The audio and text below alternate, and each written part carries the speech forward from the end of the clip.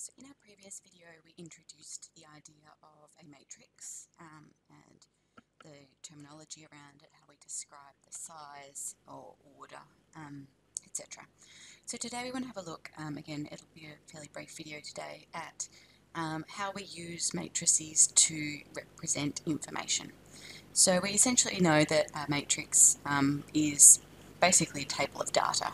And so anytime that you would, record data in a sort of table format, that could be represented as a matrix.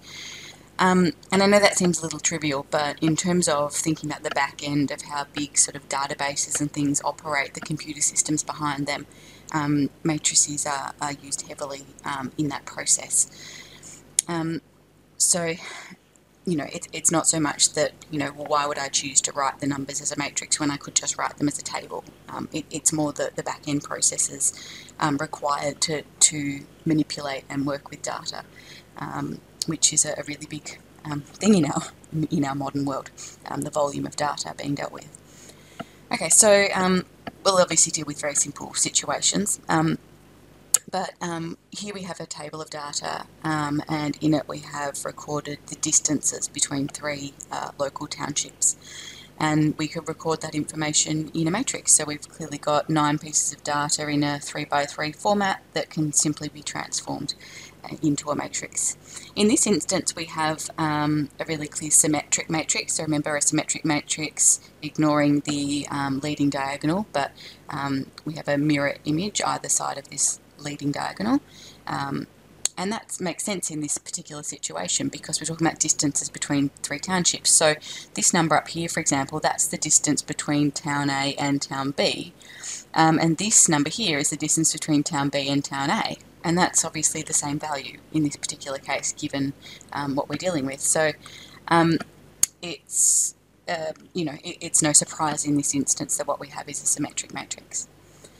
Sometimes we choose to label the columns and rows, and in fact that's quite common in VCAR exams, that they will they'll label sort of outside here that this is town A and town B and town C, and this is town A and town B and town C, so you can clearly interpret the information out of the matrix. Example 1, let's have a look. So the following table represents the goods delivered from a warehouse to individual stores. So to store A, there were 5 bicycles, 12 helmets and 6 tyres delivered from the warehouse. From the warehouse to store B, 7 bicycles, 2 helmets, 15 tyres, and from the warehouse to store C, 15 bicycles, 7 helmets and 0 tyres. So we want to, in part A, present the information as a matrix with the stores in the columns. Okay, so we've clearly got 9 pieces of data in a 3x3 format. So we're going to need a 3x3 matrix. We want the stores in the columns. So we're going to have column A, column B and column C. And we're going to have bicycles, helmets and tyres. Store A is 5, 12 and 6. Store B is 7, 2 and 15. And store C is 15, 7 and 0. It says present the information as a matrix with the stores in the columns. We've done that. What is the order of the matrix? This is a 3x3 matrix. Construct a row matrix to display the number of helmets delivered. So remember, a row matrix is simply a matrix with just one row, and we want it to be a row with the number of helmets delivered. So that is going to be essentially that information there. So number of helmets, it's going to be 12, 2 and 7. Part C, construct a column matrix to display the numbers in the table relating to store B. So again, store B, essentially going to have that column matrix, and so it will be 7, 2 and 15. Then it says, what is the order? Okay, so this is, and part B we asked what the order was as well. Okay, so the order is, in this case, 1x3. The order in this case is 3x1. What does the sum of its elements tell you? So the sum of the elements being each of the numbers in the matrix, would be 7 plus 2 plus 15, 7 plus 2 is 9, plus 15 is 24. Okay, and thinking about what that tells us. So remember, the numbers in this particular column matrix are relating to store B. Okay, so this tells us that 24 items, okay, combination of bicycles, helmets and tyres, 24 items were delivered to store B.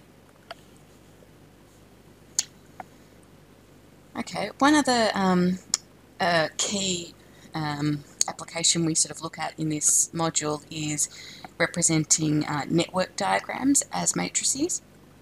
So network diagrams consist of a series of numbered or labelled points, which are called nodes, joined in various ways, and they can be used to represent lots of different things in which there are networks. So literally road networks or friendship networks, airline routes, electrical circuits, all sorts of other things where there's connections and relationships between different people, different places, or whatever it might be.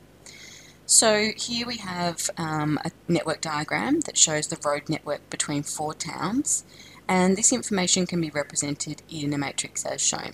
Now it probably should be labelled, and as I said to you, most often in VCAR papers and exams the matrix will have the labels, but we can also interpret what the labels should be based on the numbers here. So we're seeing a number of interesting things. We've got a leading diagonal of zeros in this instance, and that makes perfect sense if we think about it, because what the leading diagonal is representing is the number of roads from town A to town A, or from town B to town B, or from town C to town C, or from town D to town D. And obviously there are no roads that go from A straight to town A.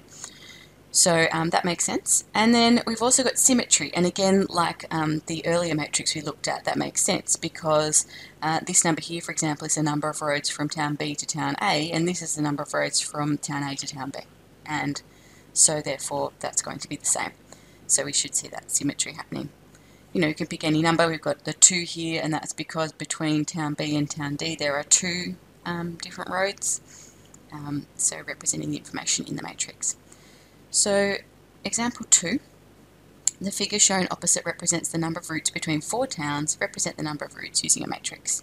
Okay, so if we've got 4 towns, it's going to be a 4 by 4 matrix. I'm going to label it just so I can be clear about what I'm doing.